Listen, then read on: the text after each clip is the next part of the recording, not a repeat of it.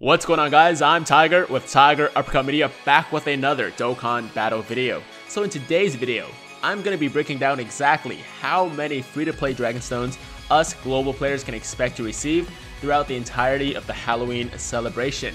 I think this is something I'll start doing for all future celebrations / campaigns as well, because I think it's important for you guys, especially the free-to-play players, to know these things so that you can best budget your stone expenditure on the upcoming banners.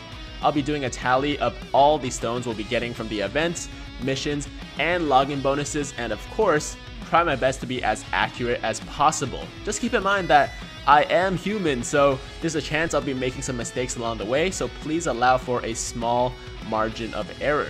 Also, I will only include brand new events and missions in the stone count, so if there's a returning event with its associated missions that you haven't cleared yet, then your total free-to-play stone tally will be even higher than what I present in this video. Alright, so if all that sounds good to you guys, then let's jump right into it. We'll start with the daily login bonus. We will be getting daily login stones from October 24th to November 10th, or 18 total days.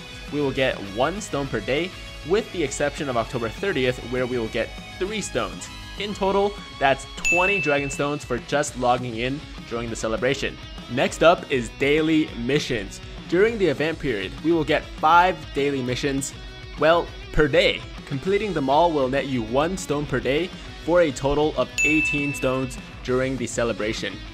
There's also special missions. There are 16 special missions that can be completed at any time during the celebration. They're mostly related to the Ghostly Prank event and the new Go Tanks and Ghost, and for clearing all the missions, you will get a total of 10 Dragonstones. There's also the Ghostly Prank event itself, and you will get 1 stone for clearing that. Now the next one is a big one, the LR Frieza campaign. Not including all the other sweet rewards, we will get a total of 30 Dragonstones for awakening Frieza to LR status. Then there's the new DBZ Dokkan event, that's another 4 stones for clearing all the levels. There's also the new STR Jiren Dokkan event, that's another 3 stones. And we also have the 23rd World Tournament. I believe it varies slightly from tournament to tournament, but on average we get about 41 stones for completing all the point/win missions. We also have the upcoming renewal of the Bardock event. This is a complete rework as opposed to a simple reset with new stages and rewards. In total, we can all expect another 20 Dragonstones for clearing all stages. And last but not least, we have top grossing rewards. So this one is a huge question mark because it's hard to say how many stones we'll actually receive for it. However, due to the overwhelming hype for the SSB Vegeta banner, it's pretty much guaranteed that we will be receiving top grossing rewards in one form or another. At this point, we've already hit top grossing in Holland, France, and a few other countries. So let's hope that trend continues. For now, I'm not going to include any potential top grossing stones in the tally. I just wanted to let you guys know that we can probably expect some at some point during the celebration. And that's pretty much it, guys. In total, over the course of the global Halloween celebration, we can expect to get a total of 147 free-to-play Dragonstones.